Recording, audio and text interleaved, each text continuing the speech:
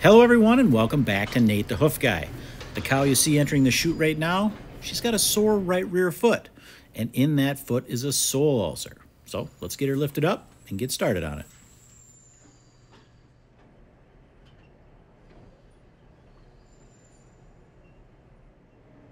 Now to the untrained eye, this foot doesn't look much different than any other cow's foot, but with just a couple swipes of the knife you can start to see the problem that's hiding underneath here.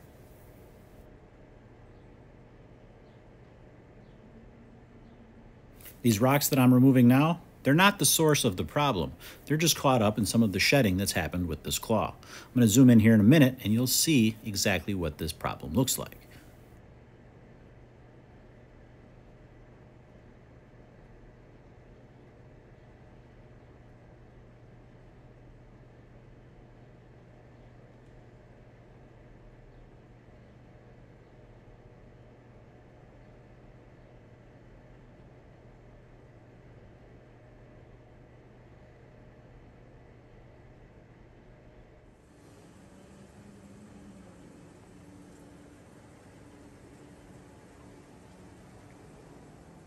This mark right here is what's pointing us to the problem. Underneath this is a significant size lesion caused by pressure from the pedal bone. So let's get this foot trimmed up and then we'll uncover exactly what this lesion looks like.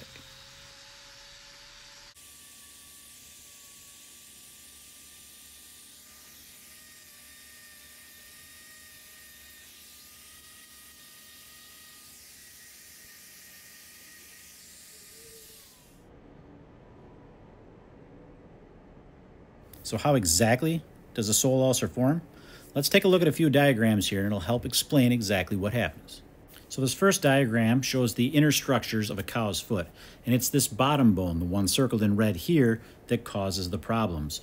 What happens is we have some physiological changes with the cows that happen around calving times, or if they have some type of illness or a metabolic imbalance, something changes in the systems, and we can actually get some relaxing of the support structures for that pedal bone. And then what happens is when we have that relaxation, that pedal bone is allowed to move down in the foot. And what that does is causes pressure in this area right here. And it's that excess pressure in this area over time that ends up creating an ulcer. It's not a catastrophic event that happens. It's repeated compression over time that doesn't typically happen in a normal foot. In a normal foot, that pedal bone is held in there firmly. But when we have this relaxation, I should say, of the structures in there, when it's allowed to drop, that is when that happens. So as trimmers, we try to put the foot in the best position possible to withstand any of those situations when they come, i.e. good foot angle, making sure we have good sole thickness at the heel, in the heel bulb area, to make sure that we maintain that heel depth. That way, if this does happen, everything is in the right positions to prevent ulceration from happening. But even still, we're going to have situations that happen, and that's what we're dealing with right now. So, as we always do, let's remove the loose horn from around this, fully expose it, and then treat the situation.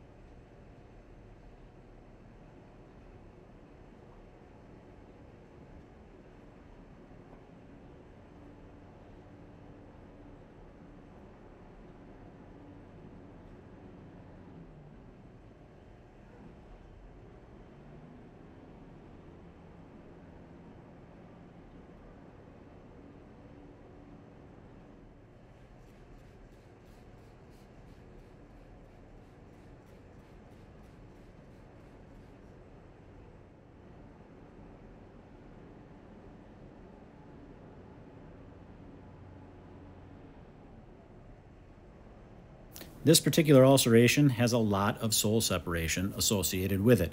You don't always see that with sole ulcers. A lot of times that loose horn will be pushed up right up tight to that lesion.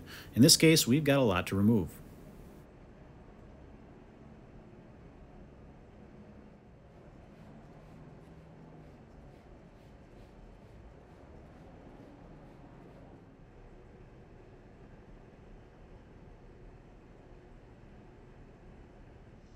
And now it's time for your obligatory close-up.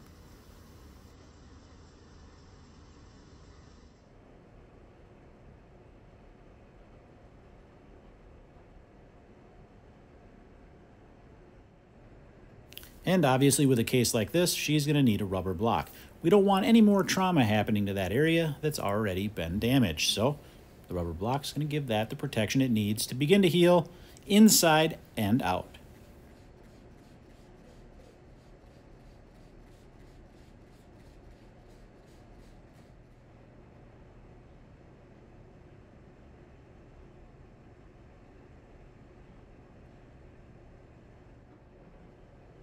And yes, she's going to get a salicylic acid wrap. The sole ulcer is not something that's going to heal up in a single day. It's going to take a while because we need to get that corium to heal first before it can produce new horn there. The salicylic acid wrap is going to keep those bacteria at bay while that happens. Clean up that glue around that block and we'll get this foot down and check out how she's walking now.